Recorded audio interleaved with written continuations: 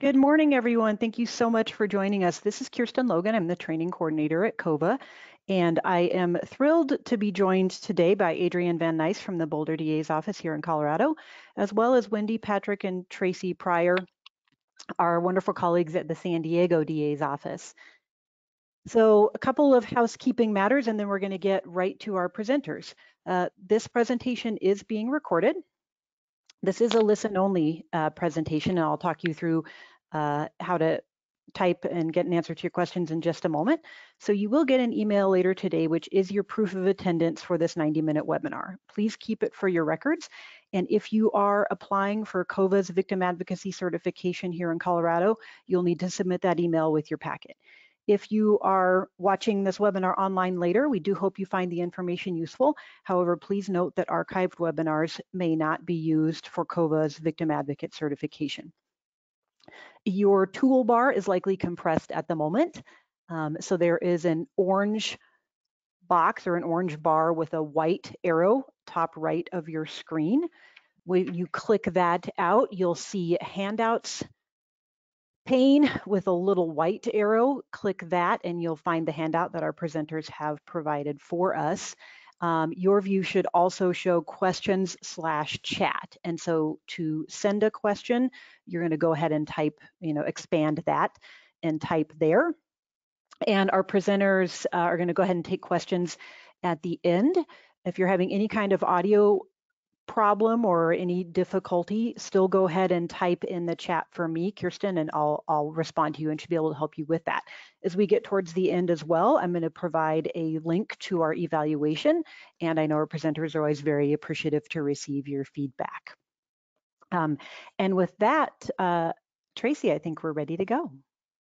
Okay, well, thank you so much, Kristen, and it's our pleasure to be here with you today. My name is Tracy Pryor. I have the privilege of serving as a Chief Deputy in the San Diego County District Attorney's Office, and I, along with my colleagues, Wendy Patrick from San Diego, as well as Adrienne Van Nice from Boulder County, are thrilled to be with you today. We're going to have a dialogue, really, about building a culture of best practices in domestic violence, sexual assault, and human trafficking. Wanted to take just a minute to thank all of you on the line for the work that you do. You're in the trenches, as we all are, in this craft, which is continually changing, continually evolving, and we'd love to learn from you as well in this seminar. So feel free to place anything in the chat that you want to talk about, and we'll save some time at the end. I've been a prosecutor for 24 years, started out my journey actually as a student working in a temporary restraining order clinic, and realized right away that there was so much I needed to learn, and has just been drawn to this area and these survivors. They keep me going, as they do many of you on this call as well. They're fantastic, they're resilient, they're brave, they're courageous, and you just want to work and do your best for them. So we're going to talk about some best practices today that are all geared towards those survivors and towards the victim voice. And we hope that you can take away just one nugget maybe back to your own offices, and if you have any questions, you just let us know, and we'll try to gear you towards a contact or a referral to the best we can. Today's roadmap, we'll talk just a little about the genesis of this programming, which was the National District Attorneys Association. We have a women prosecutors section, and that's what generated some of these white papers or these position papers that lend these best practices, and we'll talk a little bit about that. We'll also discuss best practices in the area of domestic violence, some of them, and as well as sexual assault and human trafficking. And just start a conversation really with all of you about things that are working, things that you might not have thought about until today. Your NDAA women's section, essentially that was a group of women who were part of a larger organization and came together in about 2015 and started a women's section.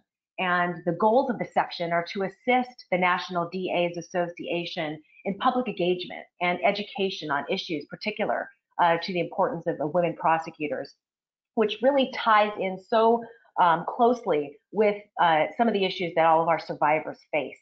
And so we, as a section, decided that we would put forth some position papers, one of them being in domestic violence. And that's what I'll be talking about today. My colleagues will be I'll pass the torch to them, and they'll talk about human trafficking and sexual assault. So to get into this, a little bit about the white paper, the position paper, many different organizations came together and collaborated on this and continue to collaborate on this project. It's an evolving document, and back in 2015, victim advocates and system provider folks got together in a room and said, what are our best practices? Can we promulgate and promote best practices throughout the country?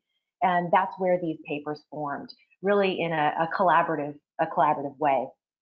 The purpose of the white papers or these position papers, especially in the area of domestic violence, but ties through with my colleagues' discussions as well, is to increase victim safety, offender accountability when appropriate, and community accountability, and to change and aggressively prosecute and ethically prosecute domestic violence cases when the evidence supports it. Also, just one moment, please. To promote multidisciplinary approaches. I think that's the key with these three areas, HT, sexual assault, and DV, is it takes a village. That is a somewhat cliche, trite phrase at this point in time to some, but I'll tell you, it really does take the entire tribe, the entire village to come together to move the needle in these areas, as many of you know because you've worked in them for your careers. We have an old saying in the prosecutor world, it takes a good prosecutor to try a murder case to verdict, to try that case, but it takes a fabulous one, a great one, to actually prevent a murder. And those that do this work for their careers, we're into the business of prevention. Some people think that prosecutors are all just about prosecuting. We like to think of it as the 3 Ps. There's prosecution, but also just as important or more important is protection and prevention. And so a lot of these best practices are going to be discussing those other 2 Ps, if you will, of the prosecutor's role, the protection and the prevention. And we can do this. We can, as a collective village, work in the space of protection and prevention, even within a prosecutor's office. And we take great pride in being able to do that and are grateful to be able to do that. Domestic violence truly takes a coordinated community response.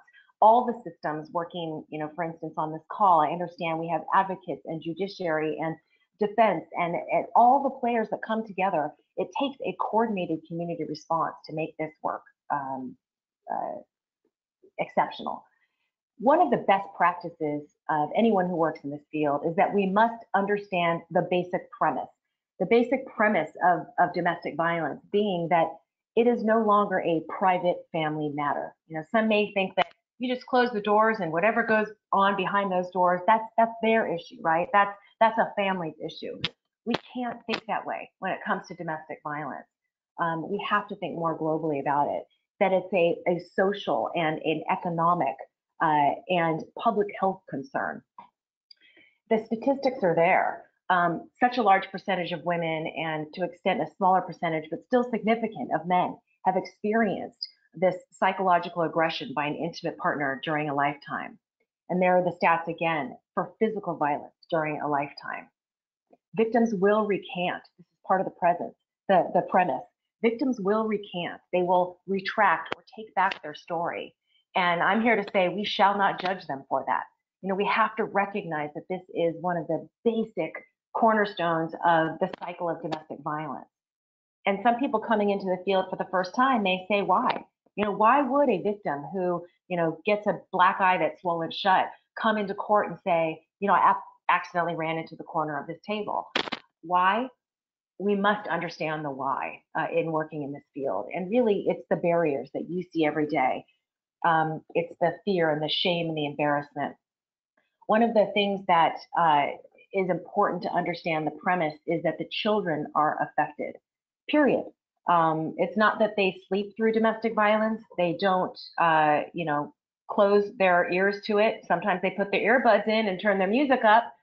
Sometimes they put the pillow over their head, but they don't sleep through domestic violence.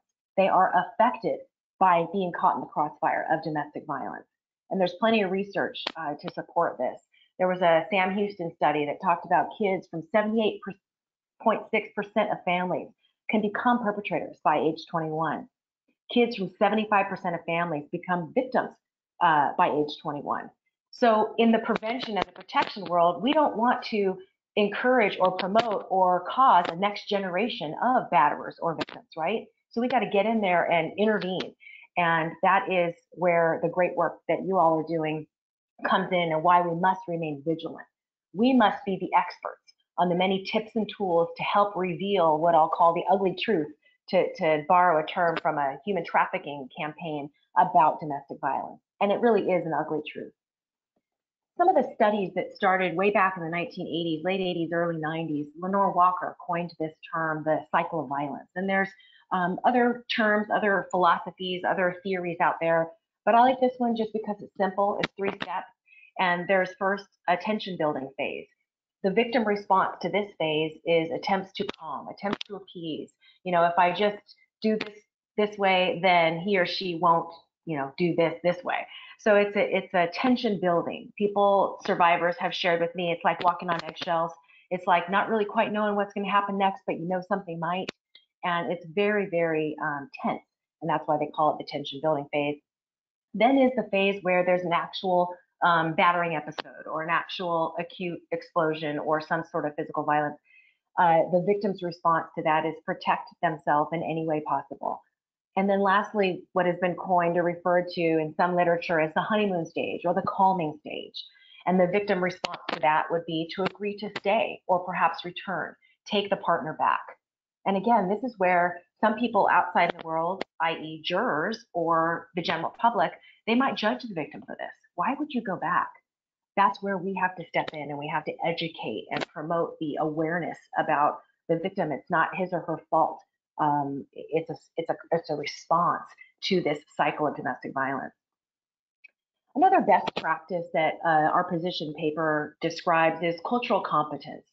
It is imperative that we working in this field learn our community, not just the general literature about domestic violence victims per se, but also the general communities in which we work, the demographics of the communities, who lives there, who are the people that you might not be reaching, that you need to be, the different languages, who are the underserved in your population, and to learn those various barriers, because it's already the fear and embarrassment and shame of a domestic violence victim generally. But then let's think about the immigrant community. Are there extra barriers for them? The Native American community, are there extra barriers for them? In San Diego, we are privileged and proud that we have 18 Native American Indian tribes in our community, largest in the United States of America. And so we do quite a bit of work liaising with our tribal friends and our tribal community. And one woman taught me once, because I didn't quite know how to ask the question, where are you from? What is your tribe? I didn't know. So I just asked her, what's my best way to ask this question? And she said, Tracy, just ask the simple question, who are your people? Who are your people? And that will generate the dialogue with the community of Native Americans. And that was something that, I just needed to ask the question and learn. We have so much to learn in our own communities. What does the person prefer being called? He, she, they. Pronouns, very, very important to just have that cultural competence so that we communicate the best and really translate the best for our survivors. In pages 9 to 11 of our position paper, it describes some of these, and we'll make sure that you get access to those position papers through Kristen at the end of this seminar. Child, witnesses, and victims. It's important that we understand ACEs. Many of you have worked in the field, know what that is. Adverse Childhood Experiences Study. It was a landmark study, the premier world-renowned landmark study done by someone by the name of Dr. Vincent Folletti way back in 1996, but it's evolved over the years as well. And essentially, it's described on page 11 of the paper, but that is really a foundation of where we work in this space. Even just one adverse childhood experience, which can be defined as physical, violence, sexual violence, or even witnessing domestic violence in the home, can have major consequences, health consequences for the individual throughout a lifetime, even into their 50s and 60s and 70s. And it's important to recognize that so that we look back and say, how are we treating the kids? How are we intervening now to hopefully prevent a next generation of victims? One of our toolbox tips for you is to, in a prosecution or in a response to domestic violence, make the children's presence known. Make it known, whether it's reporting it, documenting it, getting them counseling, making their presence known is key. And here's a short public service announcement about those kids who are present. Where's Dad? Well, I thought you'd be home a couple of hours ago, and I put everything away, so I did. Pizza? What did I have? Pizza? If you had just called me, I would have. Dinner ready is a pizza. I didn't know you'd be so late. Oh, yeah. It's too much. That dinner ready when I. Please don't be so loud. Don't shut me want to do. You shut up. I thought you'd be I can get pizza. Hey, look, I'm sorry. Get in the kitchen. No. You want to see what hurts? That's what hurts. That's what hurts. Now get up. Clean up this mess. Shut up.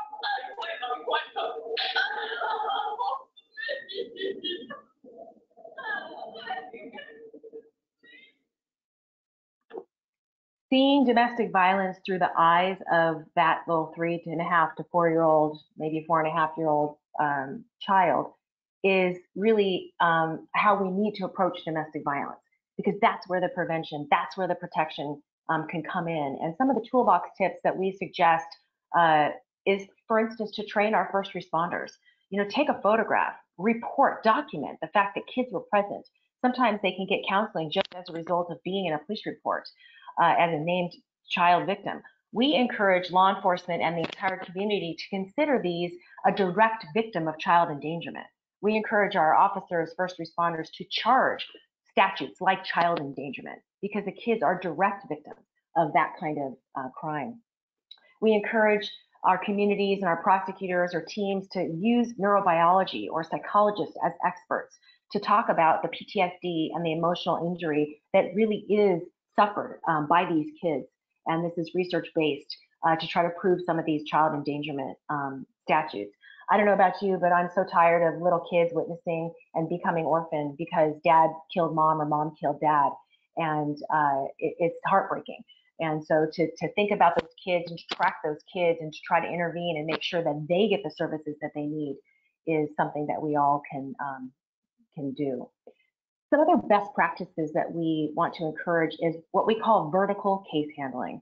Vertical case handling means that the same person or the same advocate or the same prosecutor handles the case from beginning to end, so that that victim is not transferred off or passed off to yet another person that they need to build trust with.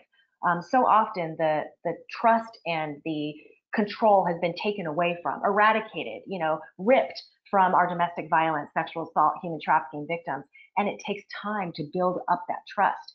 So passing them off to all these different people in our offices is not the best thing to do. So to the extent that you can, we get that resources are tight, especially in smaller jurisdictions. To the extent that we can, have that consistent person, that continuity, so that your survivor sees the one person each time they come back to court or on the end of that phone call. We believe that and know that specialized training and specialized, verticalized training makes a better domestic violence prosecutor or advocate or person working in this field.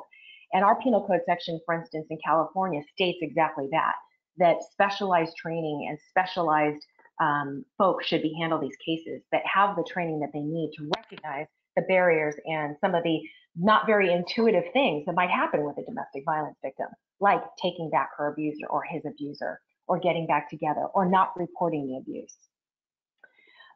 The most trauma-informed training that we can get is the best training we can get. We want all of our prosecutors to be able to recognize that things like offering choice to a domestic violence or sex assault or human trafficking victim is so important. The choice has been taken from them. So offering choice. Would you prefer to be contacted via phone, email, or come to the office? A victim might say, wow, I never get to choose things like this, simple things. And that's why the training is so important. The rapport building is so important. And I encourage people to recruit for this. The managers and the supervisors on the phone, those that are in positions of assigning out individuals to handle these cases, recruit for it. There are people that are very suited for it, and there are others that might be best handling other cases in the office, and that's okay. But this kind of work does require a special gut and a special unique set of skills where someone can approach a victim not with judgment, but with open eyes, open ears, open hearts, and the training that we need to make sure that we meet them in that moment the best way that we can. And if you can't do vertical prosecution for the lawyers on the line, assign at least at a minimum vertical advocates if we can. Because those advocates, those advocates that are on this call, you're expert at this. You're already expert at being trauma informed. And to have that friendly face at the end of the line for those victims will go a long way. The next thing I wanted to mention as a best practice is the utilization of experts. This really takes the pressure off of our victims' shoulders. And by this, I mean somebody, an LCSW, a psychologist, a domestic violence detective, to talk about the general cycle of violence. This takes the pressure off of our victims. There are experts that are been working in the field and had specialized training that can do this, and let your jurors know about myths and misperceptions about victims. They're not there to opine on your victim's credibility, saying the victim's telling the truth or not. They're not there to tell the jury you should vote guilty and the crime has been met because the elements have been proven. They are simply there to describe some of the dynamics of domestic violence, which jurors should be able to know if they're going to find the truth in a particular charge. One of the next best practices that we promote in the paper is non-fatal strangulation. Those of us that have worked this field for a long time, I've had strangulation murder cases, and that's horrible. That's the end of this cycle, and we don't want to get there. We want to back up, but there are so many times where there's a strangulation event, hands around the neck, and the person doesn't die. This is where we need to focus in on. This is where we can truly make a difference. We have learned with medical research that often strangulation cases don't leave visible injuries.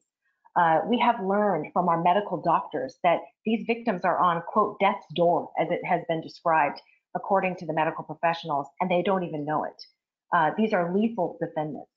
Some of the research describes that it's associated with an over 6 times increase in the risk of attempted homicide and 7 times increase in the risk of completed homicide if there has been one non-fatal strangulation incident in the relationship. These are dangerous defendants to our law enforcement professionals as well. We encourage, as the solution here, to develop protocols, develop policies, think about how you're going to respond to non-fatal strangulation. And we'll give just a couple ideas that are described in the paper. First, I think educating our community how dangerous these offenders are is where we need to start. And there's been plenty of research, much more research needs to be done, but they look at officer-involved critical incidences where an officer shot a suspect or a suspect shot an officer. And in this particular study, 80% of the suspects had a domestic violence history, a third of them a non-fatal strangulation history. This is based on just public records history alone, and it's a small sample size, but this started the pathway to many more people looking at this issue. My colleague and friend in Riverside County, Jerry Feynman, looked at 8 officers killed in the line of duty where the death is homicide. There was a non-fatal DV strangulation history in half of the people that did the shooting. Again, more research needs to be done. We look at Dallas police quarters, headquarters shooting. This particular defendant in the summer of 2015 went to the Dallas police headquarters really hunting for cops, is what some of the literature described. Arrested for strangling his mother in his past, choked and strangled his uncle, according to court records. Again, these are very, very difficult cases to prove, so that's why we need to look at it differently. The Florida airport shooter, January 2017, arrested prior to that for strangling his girlfriend. One of the prosecutors who looked at this and described it afterwards said, a successful prosecution requires evidence. And that's one of the trickiest things in these strangulation events, is that it often doesn't leave the marks on the neck. So how do we get at it? How do we figure out what happened? A lot of victims don't self-report strangulation. They don't know to report it. They're not asked the question. They think about the gun and the stabbing and the lamp that they tried to use to defend themselves, but they don't often think to report strangulation. So we encourage a protocol. One idea is to have all of your touch points who could have a hand in a strangulation incident, from dispatchers to first responders to follow-up investigators to prosecutors, to simply ask the question, during the incident, did anything go around or against your neck? And then identify, based on some science and some research that your medical professionals can help you with. One idea is in your domestic violence police reports, have a screening question. Did the suspect choke or strangle the victim? Yes or no?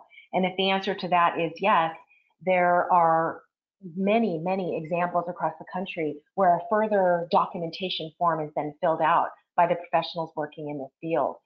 Questions such as, did you have vision changes, tunnel vision, raspiness of voice, unable to breathe?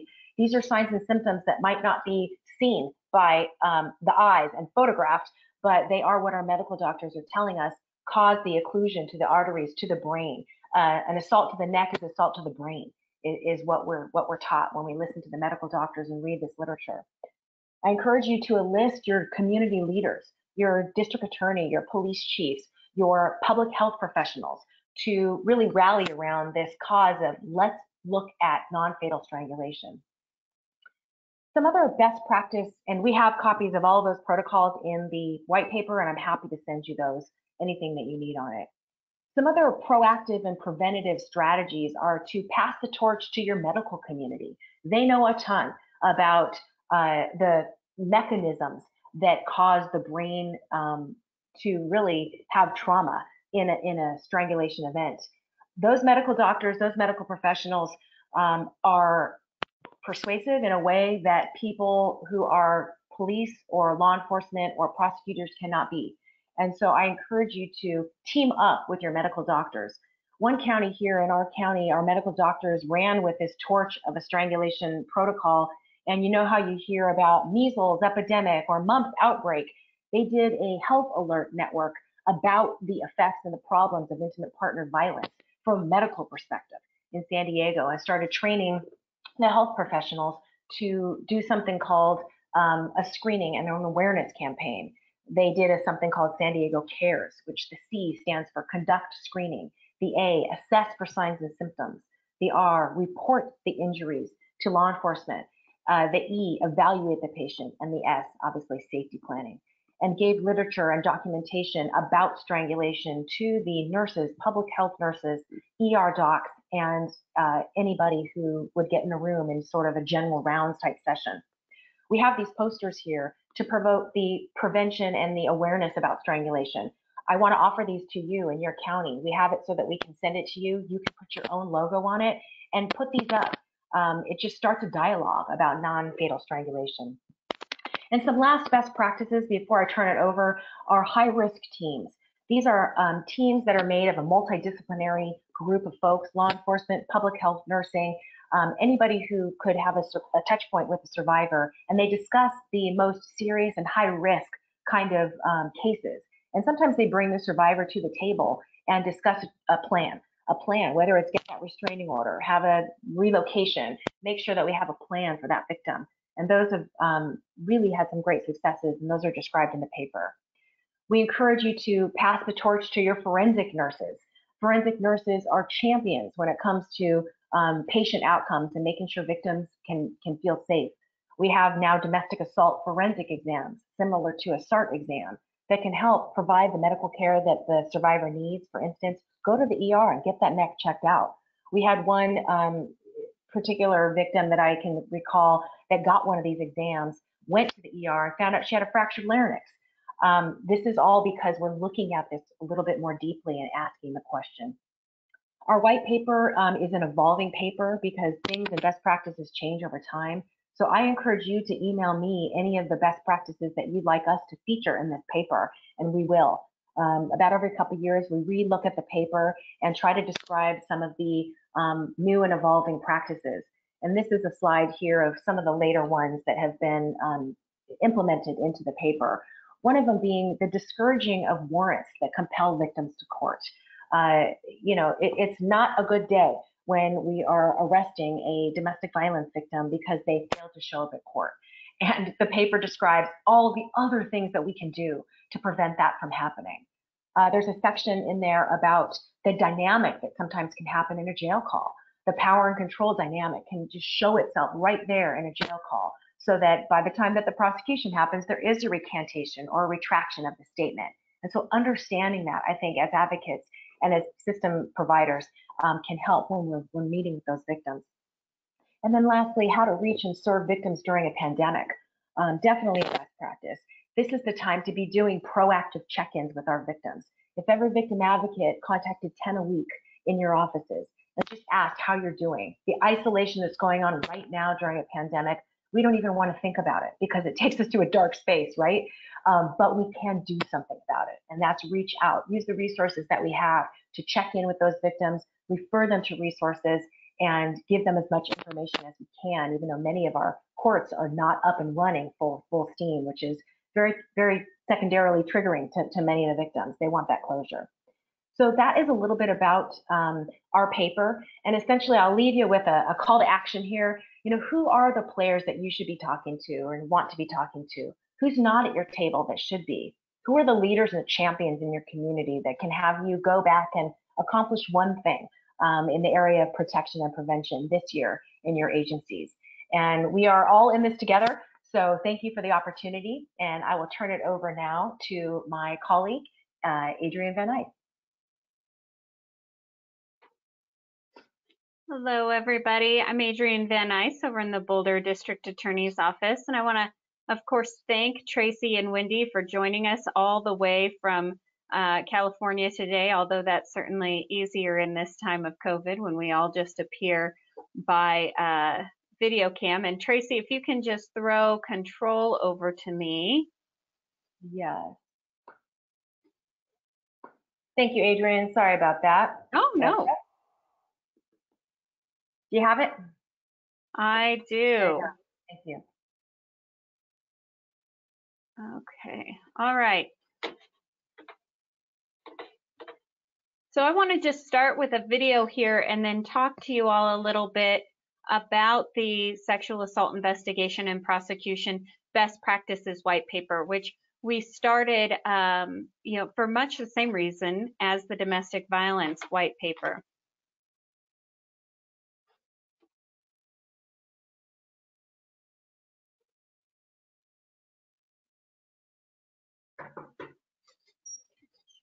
You guys want some water or tea? They seem pretty upbeat for you just had their computer stolen. I've just never been robbed before. I'm just trying to be polite. I'm sure it wasn't an unfortunate yard sale. Yeah, it was a brand new iMac with Retina display. Ooh, sounds pretty sexy. You flaunting it? No, it was right over there on the bureau. Oh, right here in front of this window. Flashing your goods for all the world to see. Kind of sounds like you were asking for it. I should be able to put my computer wherever I want. I found on a report you're going to bring a lot of negative attention to this neighborhood and to yourself. I don't care. It's not my fault that this happened. The perpetrator should be the one getting the negative attention. Are you yelling at us? Because that is exactly the kind of bad behavior that we can use against you in your report. No, I'm sorry. I'm not. Please investigate. Sure. Let's take a look around. No signs of forced entry. No. Locks intact. Yeah. No broken windows. Do you have any physical evidence that you were robbed? Yes. I had a computer, and now I don't have a computer. Oh, let's not get cute, okay? How do I know that you didn't want someone to take it? Because I'm saying I didn't. Had you been drinking? I had a Bloody Mary at brunch, but I don't see why that matters. Wow. Because if you were drinking, the courts are probably going to side with the robber. That doesn't make any sense. Even if I was blackout drunk, I'd still have the right to a safe home. I think we're done here. Wait, what? Well, we need physical evidence in order to prove that you were robbed, and so far, we don't have any. Well, what about those people fingerprints? What does for fingerprints? Great, yeah, let's do that. But there is a backlog of 400,000 fingerprint kits that have yet to be processed. So it's going to be. This is ridiculous. And even if we did find the perp at this point, it would be real. He said. What? Yeah, so you ready to drop this thing? No, absolutely not. Someone was in here without my consent, and they took something that I'll never get back. I feel violated. And by not doing something about it, you're letting them go free so we can do it to other people. We can tell you're upset. So we're going to file a report. Don't worry. If I was you, I'd maybe get an alarm system, some security cameras, keep your blinds closed, hide all your valuables. Buy yourself a gun, take some self-defense classes, make sure you get a big dog. Make sure the house is never alone. God, this whole system is set up against the victim. Robbers will be robbers. Water would be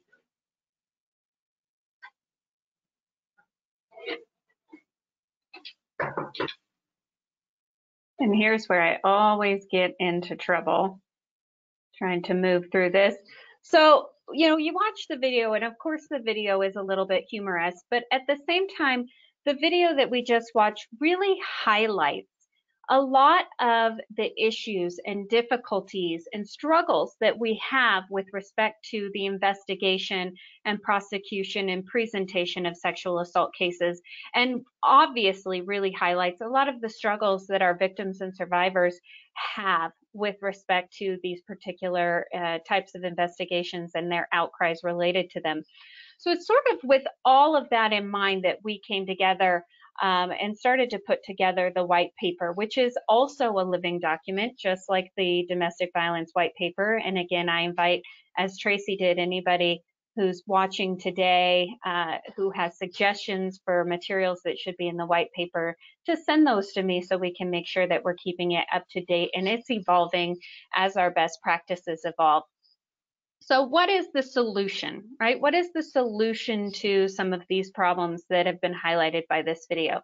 And some of those solutions are that we really need to make sure that we're approaching these cases in a trauma-informed way. And that is across the board. That's our prosecutors, that's our investigating officers, that's our victim advocates.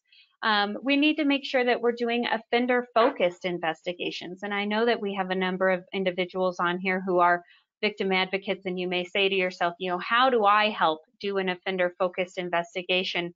And there are a number of things that you can do in terms of encouraging the use of the best practices through your local law enforcement agencies and your prosecutors' offices. The use of multidisciplinary teams in terms of the evaluation of these cases and assisting in the presentation of these cases, the use of dedicated, specialized prosecutors, of course, and then fearless, dedicated, thoughtful, strategic prosecutions. These are the cases where you really have to bring your A game every single time. So when I talk about a multidisciplinary approach, there are a couple of different models, and you can use either one or both. In Boulder County, we use both. And the first model is the multidisciplinary team, often referred to as a SART or a SARC, S-A-R-K, or a sexual assault response team. And present on this multidisciplinary team are representatives from here in Colorado. It would be CBI or your local forensic labs, medical professionals, your sexual assault nurse examiners, law enforcement, police, district attorneys, ancillary service providers like mental health, Department of Health and Human Services, as well as both our community as well as our law enforcement-based advocacy units. This particular team is a team that, depending on the needs of your jurisdiction, is typically going to meet quarterly, perhaps more often, perhaps less often, but it's really going to dig deep and say, what are we doing with respect to taking care of our survivors of sexual assault, whether it's investigation, whether it's prosecution, whether it's the provision of community supports, whether it's the provision of appropriate medical care. What are we doing? And what can we do better? And how can we communicate as a group of multidisciplinary professionals to make sure that we're maintaining a standard of best practice in our community? Developing protocol for the use of sexual assault nurse examiners, developing a protocol for your investigation. Are there checklists that we can use that perhaps folks can bring to the table in terms of these investigations? Anything and everything that we can think of from each of those different disciplines that we can talk about and figure out how to really do a good job of providing service to our survivors, making sure that we're seeking justice in those cases and that in the appropriate cases that convictions are obtained. The other model is a case staffing model. In Boulder County, we call this our SART model, our multidisciplinary policy team is our SARC model. And what we do is, for example, every Wednesday in our jurisdiction, any detective who has an investigation that they believe is either ready for charging or is at the end of its investigative life. There's not much more we can do. We need to make a decision on this case, or perhaps they're stuck on a case and they need ideas. They come to the table. We have a large, again, multidisciplinary meeting that involves prosecutors, that involves the detectives who are presenting that day. It involves representatives from our Child Advocacy Center, our child forensic interviewers. It involves, when appropriate, DHHS, mental health, as well as our community-based advocates. And our law enforcement officers present the case to the team, and issues with the case are discussed. Are there concerns from the prosecution or the law enforcement with respect to the ability or the ability of the victim to go forward with respect to a trial? Are there concerns surrounding the outcry?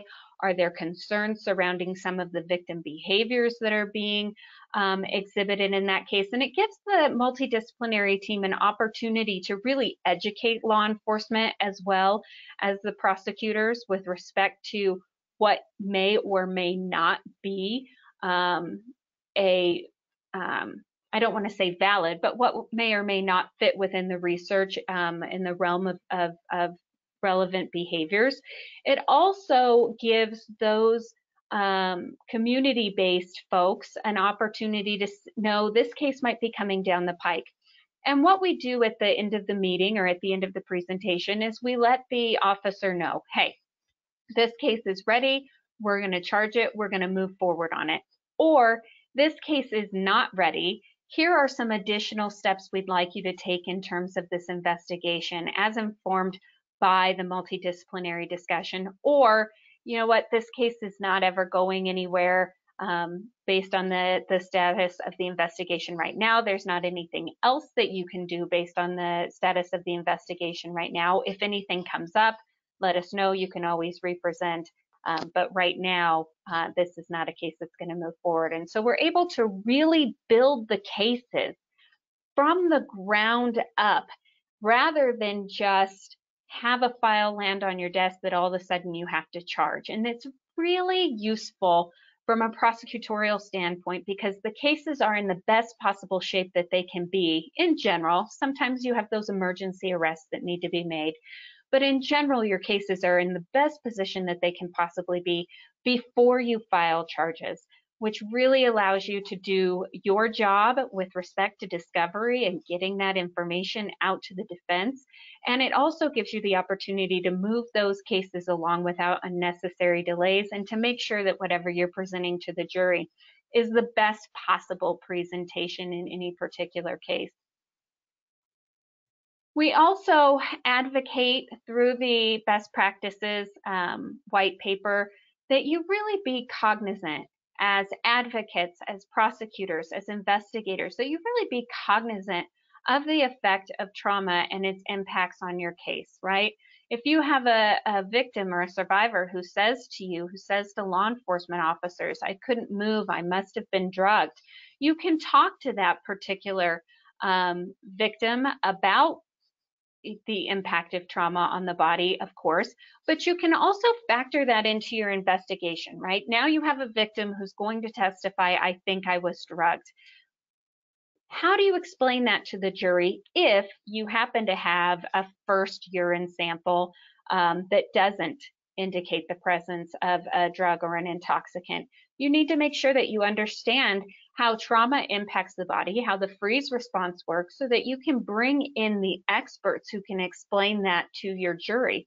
You also need to be able to understand that as an advocate, as a prosecutor, as an investigator, so that you can help the officers who are investigating that case understand that this isn't a situation where your victim is saying something that's not credible or untrue, but in fact is simply trying to make sense of her body's physical response in that particular moment.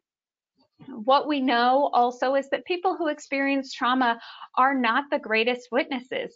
And it's important that we understand the effects of trauma on an individual, one, so we can use some experts to help explain some of those things to our jurors, but also so that we can understand what it is that we're seeing, what it is that we're interacting with, and we can use that information to help us with those critical credibility decisions that we have to make. We need to remember that individuals who have suffered a trauma are 15 times more likely to commit suicide, are 3 times more likely to have serious job problems, to be job hoppers, to constantly be unemployed and reemployed and unemployed, 3 times more likely to experience depression, 4 times more likely to inject drugs, as well as to become an alcoholic, right? These are a lot of the signs and symptoms that we see with the individuals that we're working with on these cases. And we need to understand, in order to provide better service and do a better job, that trauma really is impacting this individual as a whole, systematically, beyond just the one puzzle piece that's the assault in the case. We also need to understand how trauma impacts memory and recall. We need to understand that because of the way that experiencing a trauma impacts how our brain works at the time that we're experiencing it, it creates a situation in which it can be very difficult for the survivor to recall the details of the event, or to recall the details of the event in a way that is consecutive or coherent. It may be jumbled. We may have facts that are disclosed at different times, which can make it seem as if your survivor lacks credibility, or seem as if your survivor is making it up, when in fact this is just her natural process of memory. We have to know that trauma can lead to inconsistent, inaccurate, and even untrue recall. And when we're thinking about that, we can think about officers who are involved in it, for example, an officer-involved shooting, who are interviewed immediately after the incident, who have already handed their gun over to investigative officers and might say, oh, I fired 3 shots, but their magazine is empty. Now, this is someone who knows that we're going to count every bullet. And so to tell a story that I only fired 3 shots, they know is not going to be believed. In general, this is not someone who is lying. This is someone who legitimately only believes firing those 3 shots. And we need to take those lessons that we have from that and apply those to our survivors and our victims of traumatic events. We also should really think about, when we're thinking about how we're dealing with our victims and our survivors on scene, consider adapting as a best practice those same tools that we use in officer-involved shootings to protect the integrity of the interviews that we're obtaining in those cases, as well as to extend some protections to those particular officers as they go through a traumatic moment in time. Think about, can we adapt some of those procedures that we use in our jurisdictions already to move towards or to put into place with our victims and survivors of traumatic events? And that's not just sexual assault, right? That's domestic violence. That's a really terrible car accident. That's a horrible assault, stranger assault. Think about, can we reassure this individual? Can we tell this person, I'm sorry this happened to you. How are you? Right? I believe you. Can we communicate? We believe you. Can we give to a victim of sexual assault, as we walk in the door, the same credibility that we give to a victim of a robbery, that we give to somebody who calls in and says, my car's just been trespassed? We don't arrive on scene in those cases anticipating that those individuals have lied to us. Can we give our sexual assault survivors and victims that same credibility that we give to other victims of other crime? Make sure that we're providing mental health care, that we're providing medical care. Whether or not your victim was physically injured during the sexual assault, she may have other medical needs that need to be taken care of. Evaluation for potential pregnancy, evaluation for potential sexually transmitted infection. There's lots of other things that our SANE nurses are doing. Make sure that we're being respectful with our evidence collection, trying to do it in a private way, moving these individuals on a hot sex assault report from the scene as quickly as possible so we can take them out of a triggering environment, validate their normal stress reactions, and provide support. You think about what we can take from what we already do for our teammates, for our law enforcement officers, and extend those same courtesies to our victims and our survivors. Also, we should be talking about our interview techniques. What are we doing in terms of when we're interviewing our victims and survivors? Let's make sure as a best practice that we're recording these interviews. And when we record these interviews, what that does is that creates a situation in which, one, our victim hopefully doesn't have to tell this story over and over and over again, but also it prevents situations in which a communication misunderstanding or a misinterpretation of what the victim is communicating to an officer becomes an inconsistency because the officer reports the victim as communicating a particular fact when in fact that's not what the victim was communicating. And if we had the actual words in a recording, we would be able to see that that was really just a situation where an officer interpreted language in a way that was inconsistent with the message that was actually being communicated. We encourage our officers, we encourage our prosecutors to consider utilizing a FETI type interviewing approach. FETI, for those of you who aren't familiar with it, is a forensic experiential trauma informed interviewing. And it's really modeled in a lot of ways on a child forensic interview where you're starting at the very top of the funnel, right, with very broad, open-ended, narrative-based questions, and then narrowing that funnel down to get to the nitty-gritty facts of a particular segment or a particular moment in the assault, and then opening that funnel back out, going back to a narrative response, and then again, as you need to, bringing it back in and continuing that over and over as you move through the process, asking questions like, what did you think? What did you smell? What did you hear? What could you feel? What could you taste? All of those things.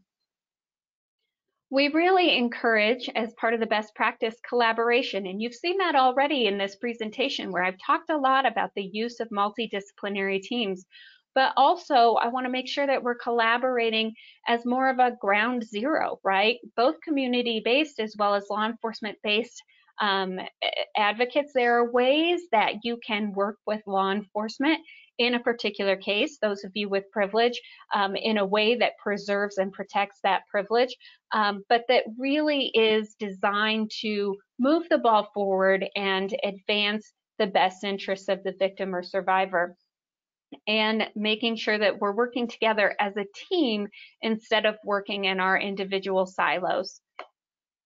Making sure that we are using sexual assault nurse examinations, that's certainly a best practice, or sexual assault forensic examinations, depending on what you have in your particular jurisdiction, right? As I talked about previously, these have a dual purpose. They're beneficial, obviously, to law enforcement because that helps us to collect any physical evidence and document any physical evidence that may exist in the case.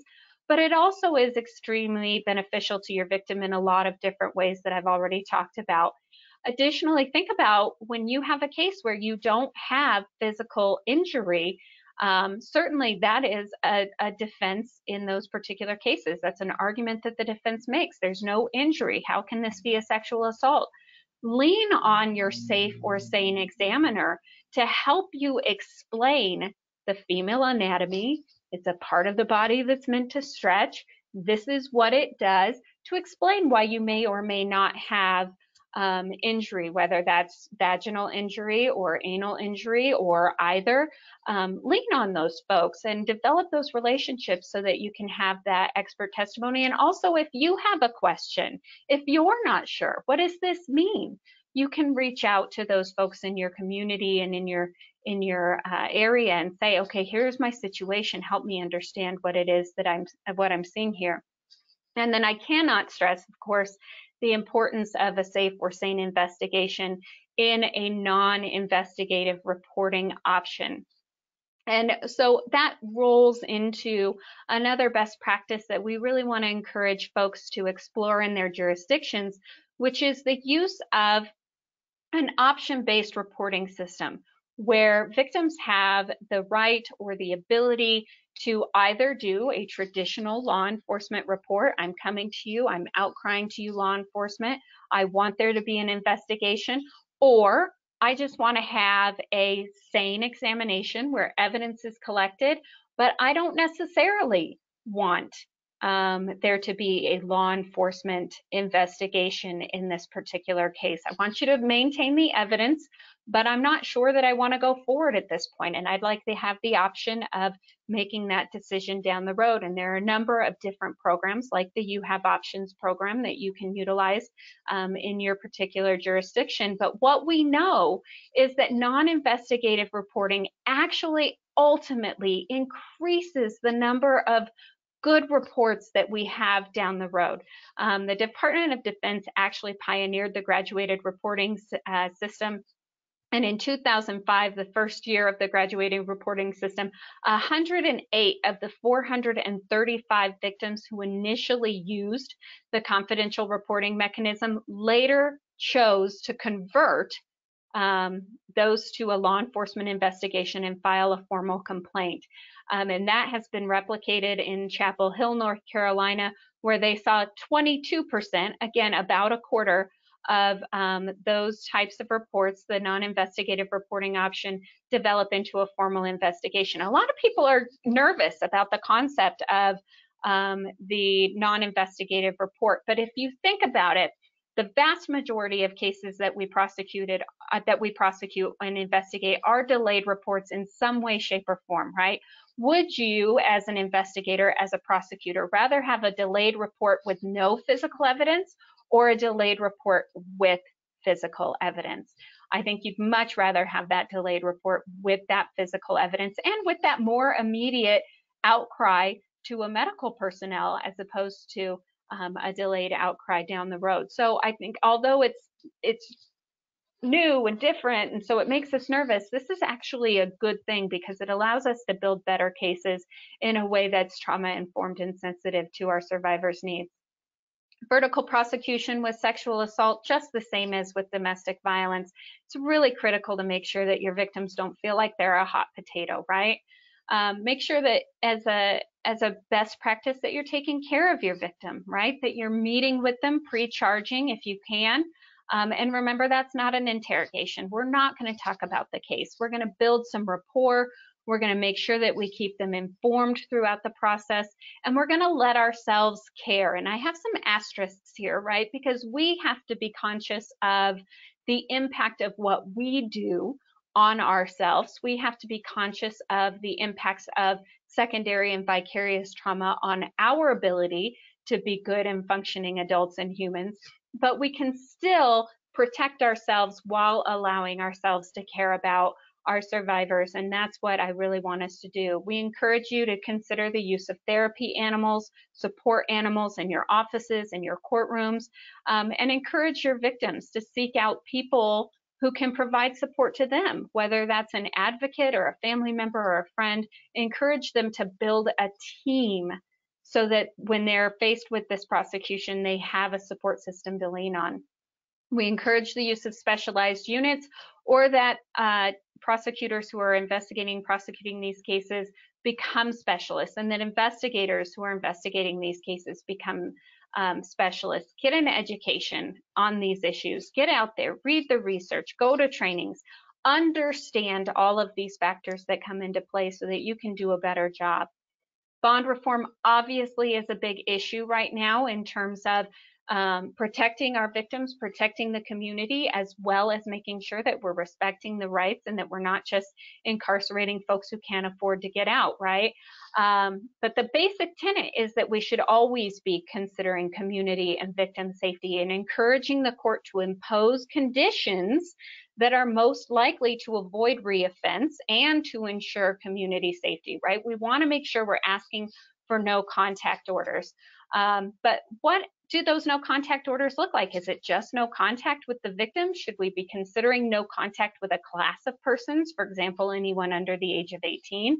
What about a class of persons that are not consistent with the victim's class, right? You have a child, or maybe you have an adult victim, but you are wanting a no contact order that includes no contact with anyone under the age of 18. What about no contact with the offender's own children, right? It's really important as we're thinking about those things and what we're going to ask the court, of course, that we have challenges with respect to the federal case law, Burns, and as well as a whole body of other case law that talks about basically that the court needs to make specific findings, that there is a risk to these other people, that there is a risk to the defendant's children who are not the victim or survivor of the attack before the court can impose those conditions. And in responding to those arguments and in making those requests, I encourage you to take a look at the research out there. This research that I put up here, you'll actually find in our Sex Offender Management Board guidelines. I believe it used to be Appendix D. I think now it might be Appendix E. But take a look at this research from Heil. This is based on Colorado DOC offenders. These are our local offenders, and we know that offenders cross-offend. We know that they offend across a broad spectrum of genders, across a broad spectrum of ages, and we also know that offenders will offend even when other adults are present. So when we're talking about supervised contact, you can cite to the Capoletti and Underwood research from 1999 that I've got here on the board that talks about how often offenders will offend even with another non-collaborating adult present in the room or even in the same bed. And at the end of the day, you just have to be aggressive with these cases. These cases are scary. These cases are hard. Defense attorneys bring their A game every single time on these cases, and you absolutely should too. Make sure that you're paying attention to hearsay, that you're doing motions to preclude self-serving hearsay, that you're paying attention to 404, that you're working to admit 404B when appropriate, that you're using experts, that you're encouraging an offender focused. What did he do? Who is he? What steps did he take? Investigation, and also presenting to the jury who this victim is now is different from who she was before, to sort of combat that buyer's remorse defense. And be aware of some of the defense stumbling blocks, right? Of course, consent is always an issue in these cases. How do we combat a consent defense? How are we dealing with the concept of false report? Make sure you're educating yourself, and there's some great sections in the white paper that talk about some of the research around false reporting and the realities, which is that it is no greater statistically, sexual assault is not more often false reported than any other offense. Be familiar with the research around suggestibility. There's great research out there from Dr. Goodman with respect to that. Make sure that you're aware of all of the changes in DNA technology and how now our DNA technology is so sensitive that it can create some issues for us with respect to alternate suspects that we didn't have before. And alcohol, right? Make sure you understand alcohol and the fact that when we have rape myths, right, we tend to think, well, alcohol made him rapey, right? If he wasn't drinking, he wouldn't have done this. But there's some great research out there that talks about that individuals who thought they were drinking alcohol were more sexually aroused by depictions of forcible rape than college men who didn't think they had consumed alcohol. And the authors of that study posited that perpetrators may use alcohol as a justification of behavior they recognize as deviant. And additionally, as we know, alcohol is always used as, not always, but typically and often used as a weapon. Make sure you're working to combat rape myth exception throughout the presentation of your case, but also through your jury selection in these particular cases, and that you're dealing with concepts around victim blaming and understand why we victim blame and figuring out ways to combat that. Your jury selection really is where it's at, and so we have some suggestions in the white paper around what you can do on that particular issue. And then at the end of the day, right, the best practice is that you just work these cases. Again, respecting your limits, respecting your body, respecting your own mental health needs, but work these cases. Work them as hard as you possibly can. And so with that, I'm going to turn this over to Wendy, who's going to talk to you about human trafficking. Oh, hang on.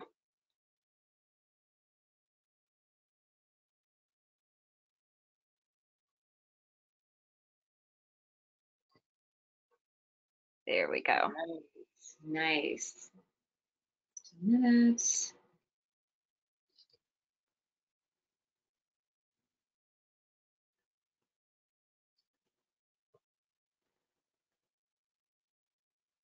Okay, I think we're in business.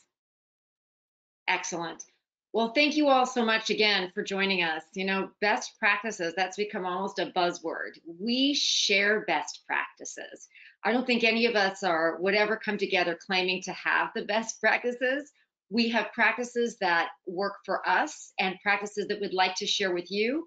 And that's a two-way street. These programs only get better, as do the white papers that anchor them, which are living documents, as Adrienne and Tracy have said, that only get better by your collaboration and really the brainstorming we do oftentimes after these calls. So feel free to continue that tradition.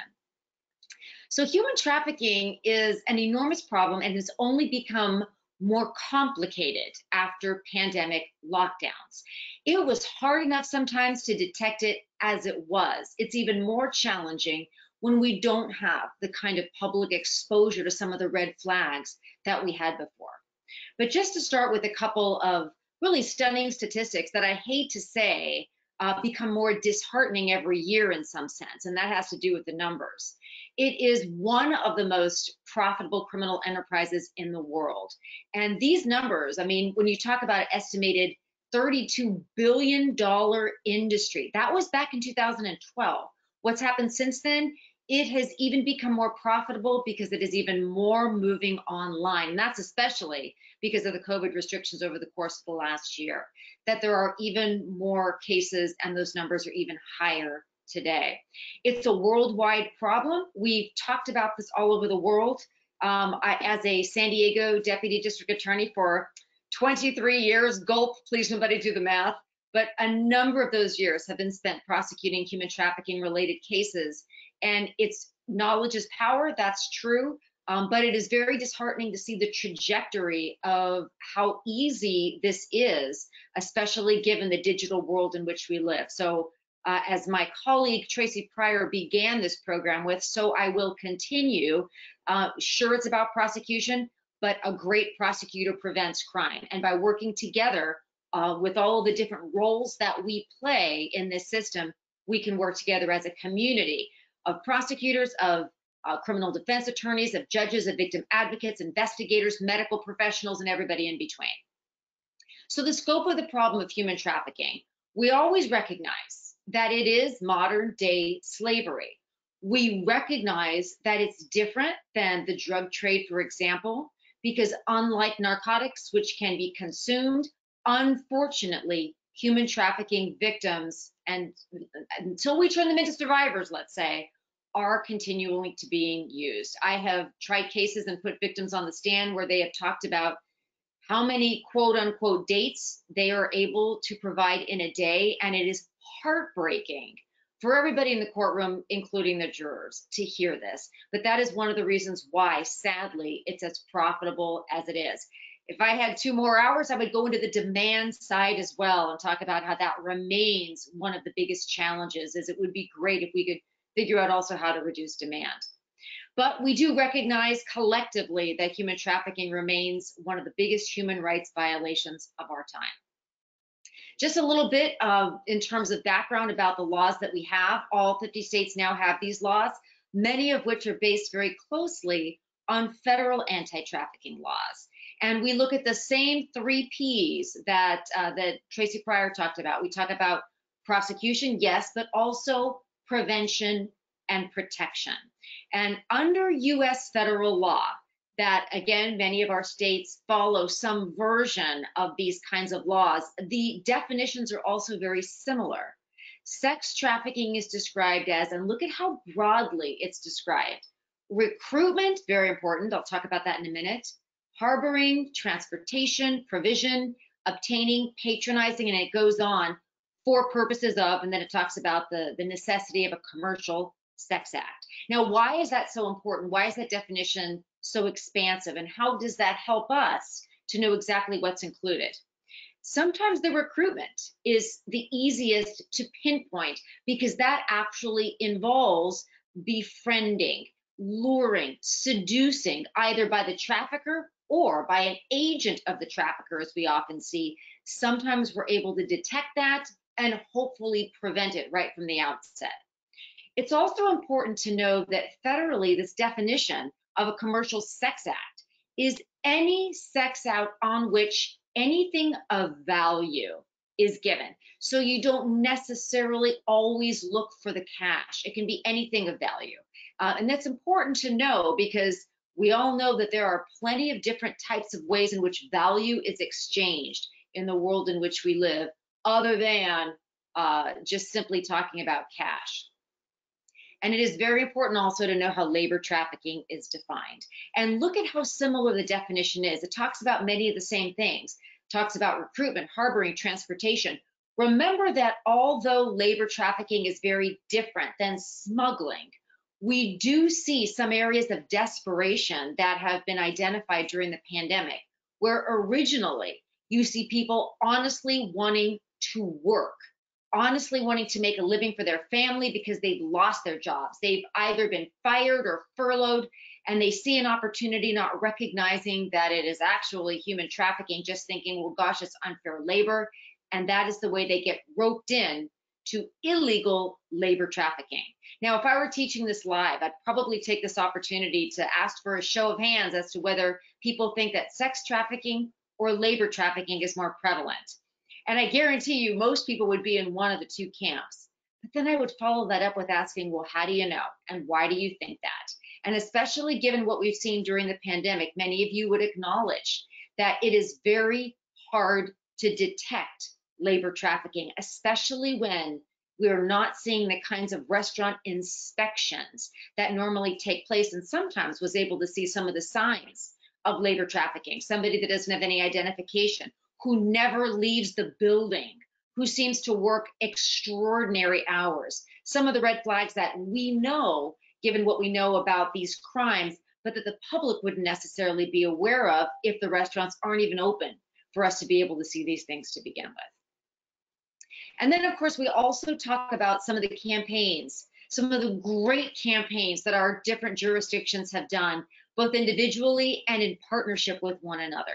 And part of that has to do with this campaign of public awareness. You know, almost inevitably, and I know some of you relate to this as well, if you've taken part in whether it's domestic violence or whether it's child abuse, elder abuse, financial abuse, whatever it is, sometimes afterwards members of the public approach us and say, how can we help? And that is exactly why we have these public awareness campaigns, is because there are ways that the public can help. But one of the ways when we're talking about human trafficking is recognizing that this is really, as with domestic violence and some of the other cases we're talking about, especially sexual assault also, the other pandemics, the invisible pandemics, but not so invisible once we educate the public as to what they really look like, where to look, and what to do with the information they see.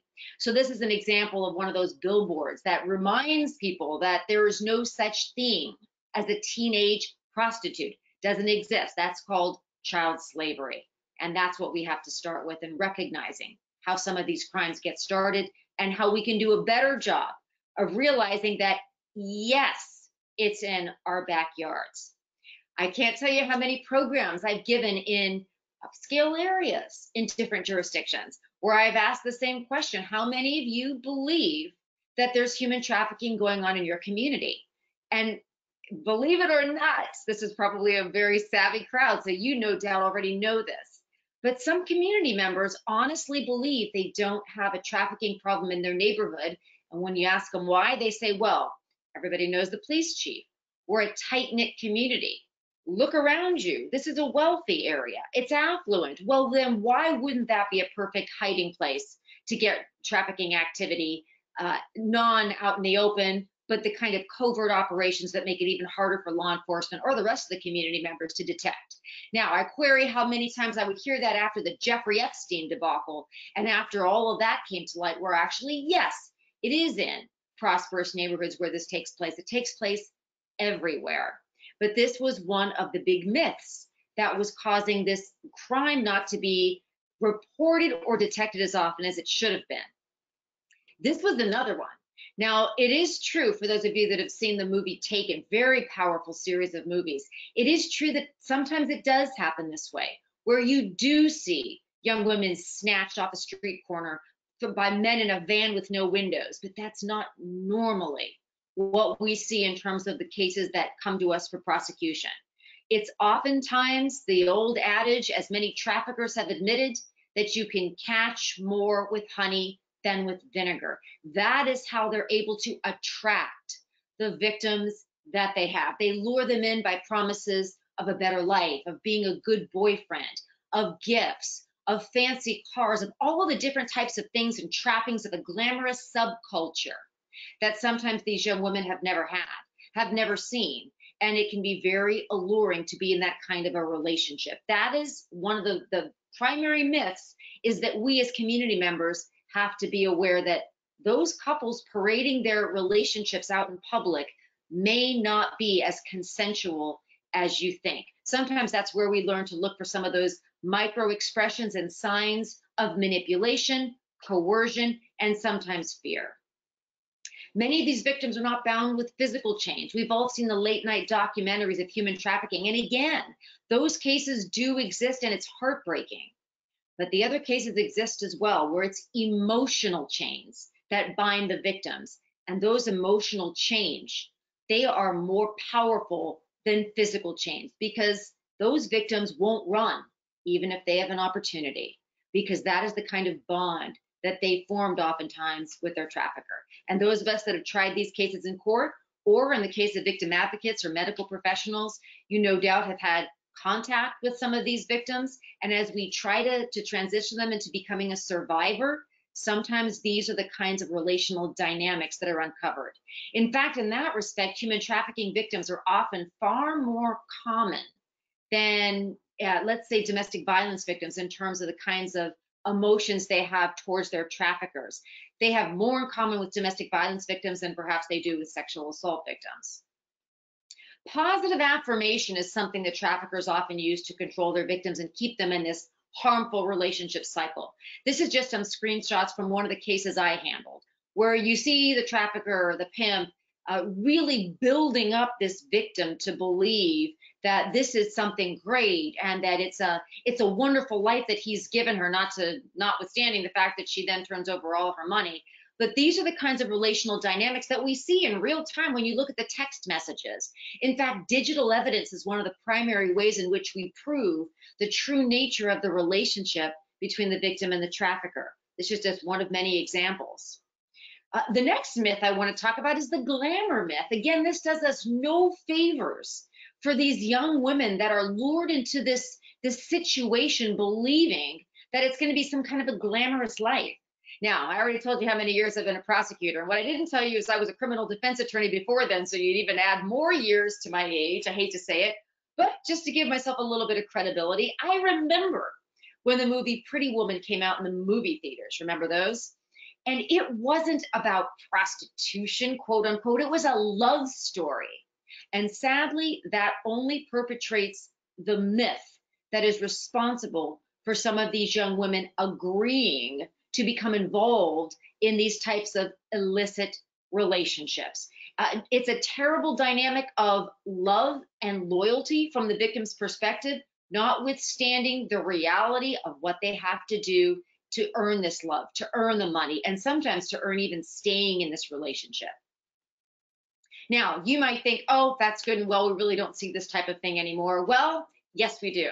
I go on a lot of cruise ships, or at least I did pre-COVID and hope to do it again. We cruise several times a year. We love the food. We love the buffets. But I always take my camera to take some real life photographs for these programs, especially on human trafficking, because you would have thought this Bling King video machine was something maybe what, from like the 1980s? Nope, didn't take this photo too many years ago. You can even see me in my reflection in the middle of it. This is not helpful for young people who we are trying to maintain an aura of credibility when we explain there is nothing sexy about this glamorous subculture of pimping and pandering that you see in the movies, that you see on TV specials. Sadly, you still see it when we go out in public and still see remnants like this that are glamorizing this kind of a life. Now, how else do we know that it exists? Because many of us work with these victims and talk to them about, well, how in the world did you agree to have a relationship with somebody that ended up just trafficking you? And oftentimes they talk about Vegas trips, rides in limousines, the kinds of things that they explain they've never had before.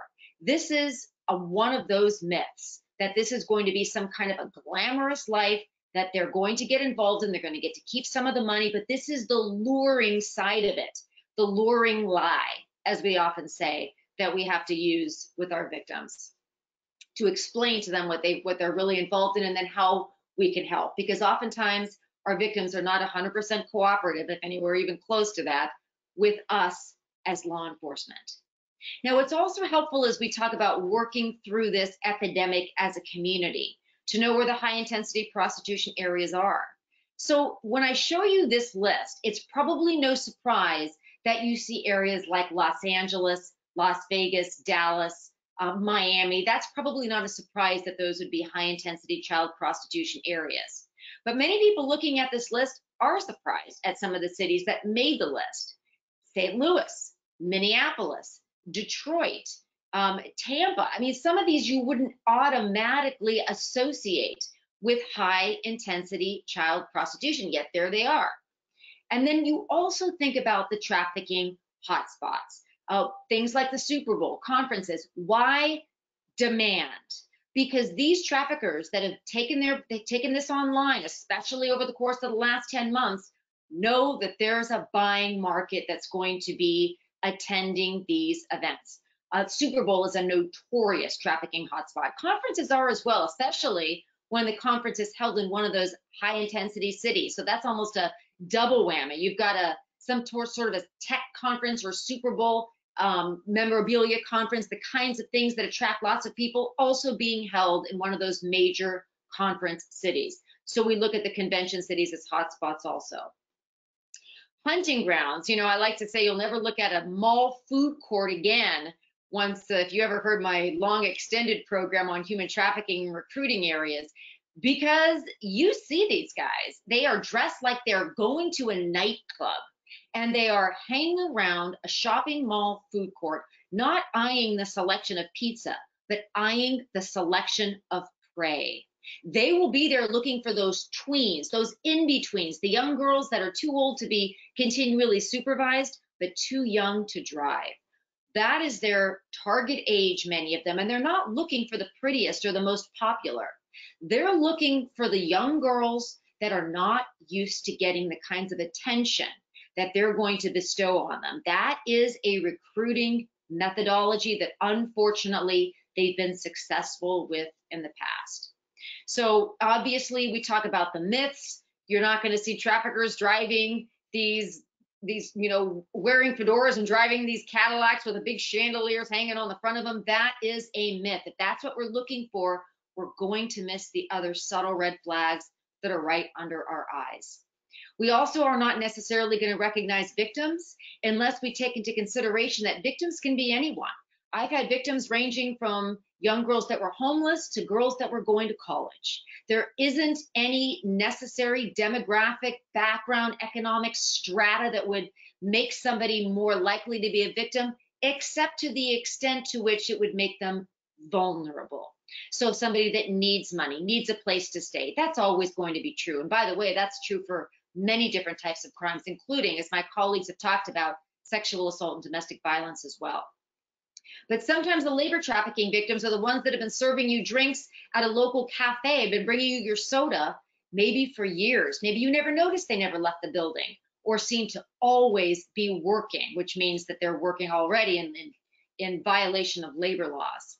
Just a couple of red flags I sometimes mention when I teach this to parents. You know, how many cell phones does a 13-year-old girl need? Now, I know many parents say none, zero.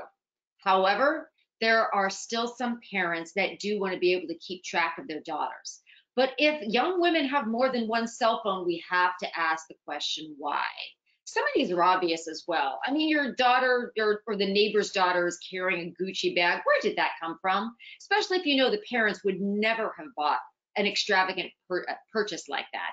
So too with the other clothing, the lingo, the friends. You know, if we're not paying the kind of attention to the young people in our community as we could be, these things are going to continue to fly under the radar, where otherwise they may be pretty stunning if we take the time to notice. Now, here are some other photos from my cases. You know, the tattoos, the kinds of things that really shock jurors. That's the reason we use expert witnesses, is to explain why a victim would agree to have a trafficker's name tattooed on her back, or her or other places that sadly we end up finding these tattoos as well. But we have to know how to recognize these victims and really dispel some of the myths of it being only the vulnerable. Because we're going to leave some time for questions at the end. Let me just skip, if I could, to just a combat plan for us collectively.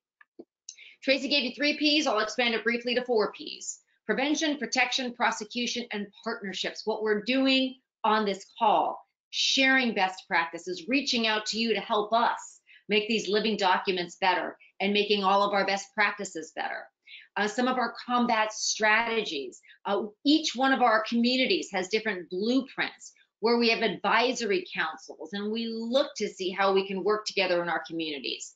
We talk about vertical prosecution, something that is important in domestic violence and sexual assaults as well, a consistent team that goes with the victim through her court appearances, through trying to find a place to live, making her, helping her into a survivor rather than simply being a victim. So we look through all of this collectively and individually. What can we do? I'm often asked that.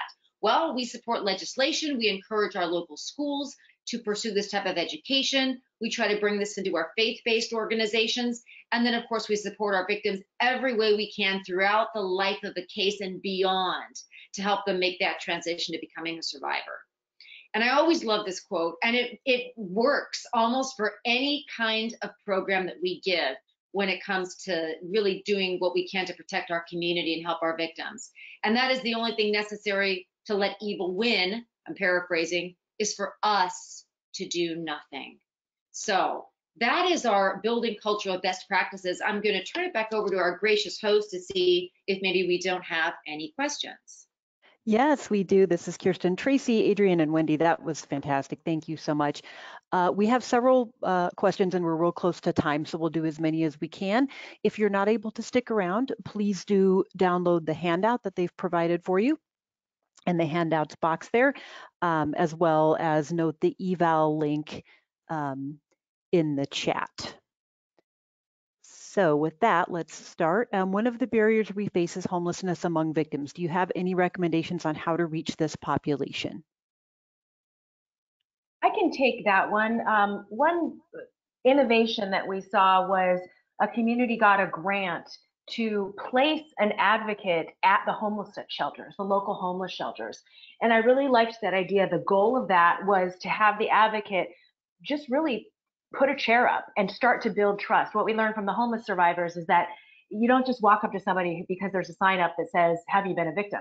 It has to be a trust built over time. And so the advocates told us that once they were there for about 3 weeks, people did start coming and talking to them. The goal was that if they took a survey and identified as a survivor of abuse, the advocate can then connect them into resources. So maybe teaming up with your local homeless shelters and consider co-locating an advocate there is one idea. Awesome, thank you. Someone else wants to know if you're able to provide the video link to the PSA that Tracy was playing during your part of the presentation, or if that was got it on YouTube. Okay. I'll provide that to Kristen, absolutely. Excellent. Can you recommend any good trauma-informed trainings available that you all like?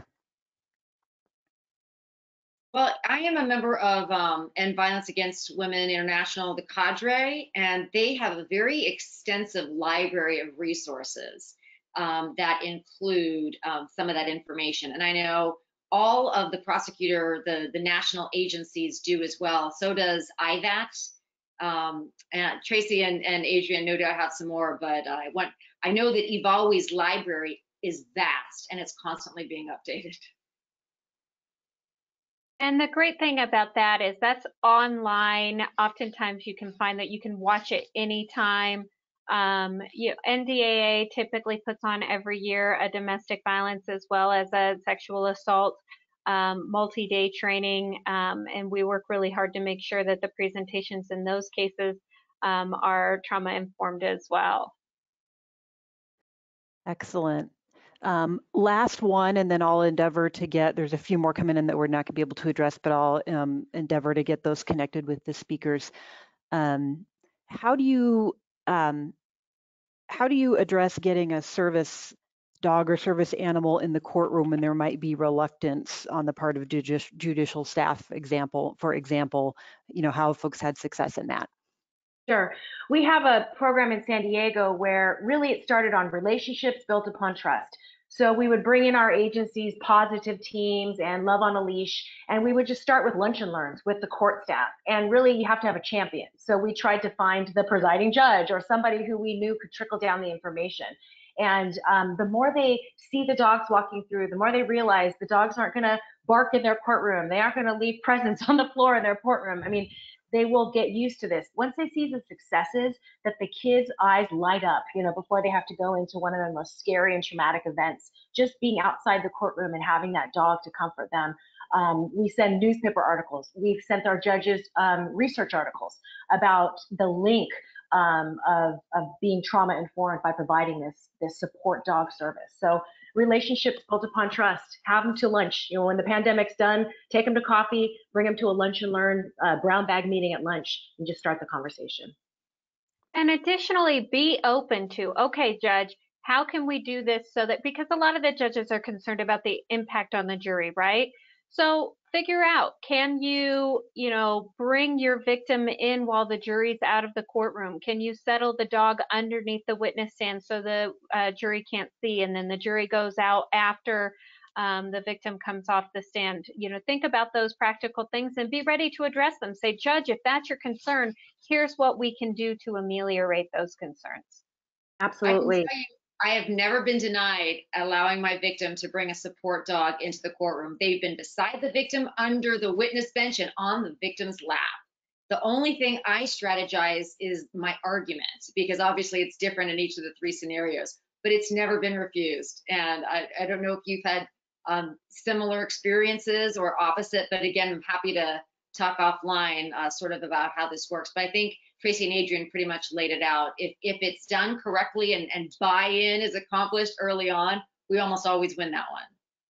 And also, in case there are judges on the call who have that concern, when we talk to people after, it almost becomes just, we didn't even recognize it at the end. The victim will be testifying for hours and people will tell you, I didn't even recognize it. I forgot about it. And I think that's our goal, right? We don't want to be prejudicial. We don't want to be drawing attention to anything besides the evidence. This is simply a support tool for the survivor, similar to, a stress ball or something like that, that helps them through the process. Excellent. Thank you so much. That is our time. And I want to thank all three of you for such a fantastic presentation and wish that you have a wonderful rest of your day and week. Thank you. Thank you for having us. Everybody. Bye-bye, everyone.